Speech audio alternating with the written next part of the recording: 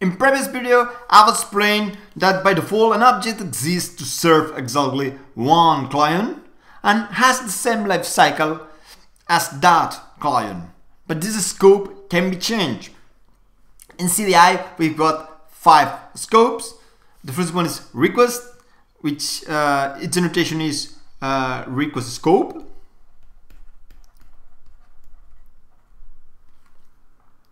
And this means that a bin annotated with request scope is created and destroyed for each HTTP request. The other one is the session, which its annotation is session scope. And the bin is created and destroyed after it's being used in a multiple HTTP request, as you can suppose when the session is destroyed. The next one is the application with application scope, scope annotation. And this scope means that the state of the bin is shared across all users' interactions with the web application. Can be considered as maybe a singleton implementation. Then we've got dependent scope, which is the default one. I've talked about it before.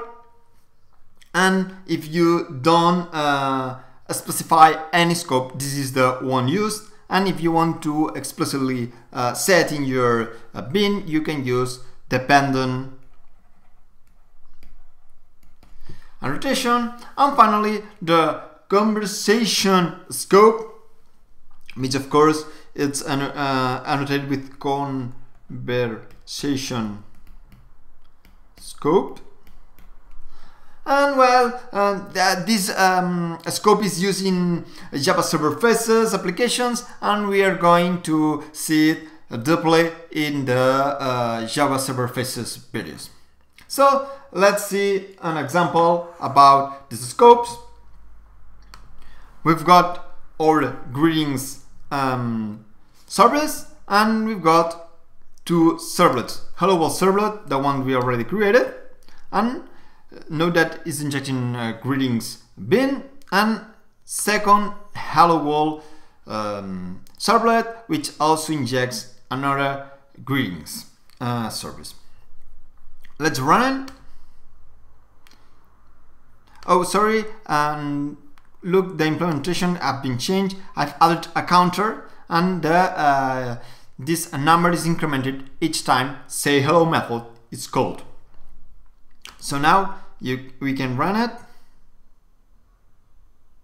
Sorry, now.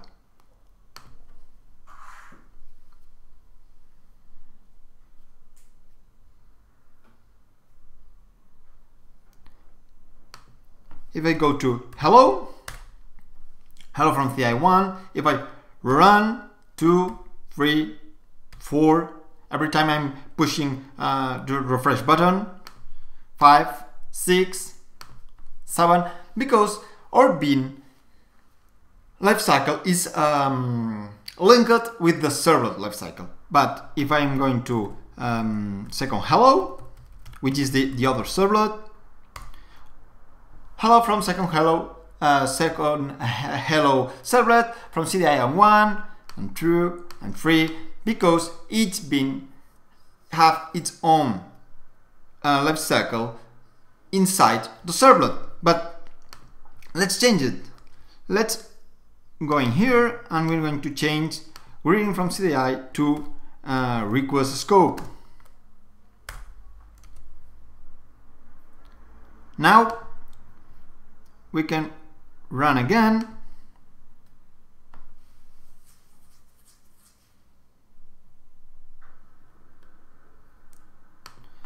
We use hello, it's 1, and if I'm going to refresh, it's still 1, and refresh, it's still 1, and if I'm going to second hello, it's 1, and still 1, and still 1, and still 1, because for each HTTP request, a new greetings service is created. Time for an exercise. Try to change the scope of greetings from CDI service from request scope to application scope and see what's happened.